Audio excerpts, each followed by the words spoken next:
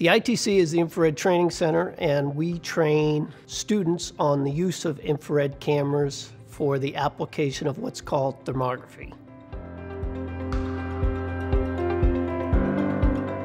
Thermography is the use of an infrared camera to detect anomalies and problems in all kinds of different facets, from electrical to mechanical to building systems.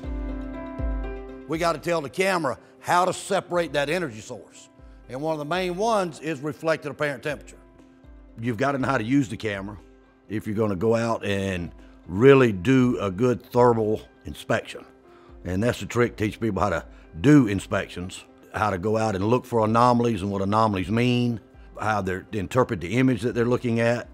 It's all due with the science of how the camera works, and that's the main thing that we teach. It's not just grabbing a camera and going to find a hot spot. There's a lot of things that you need to learn to do that. There's a lot of things that you need to put into that camera to get an accurate temperature on your hot spots.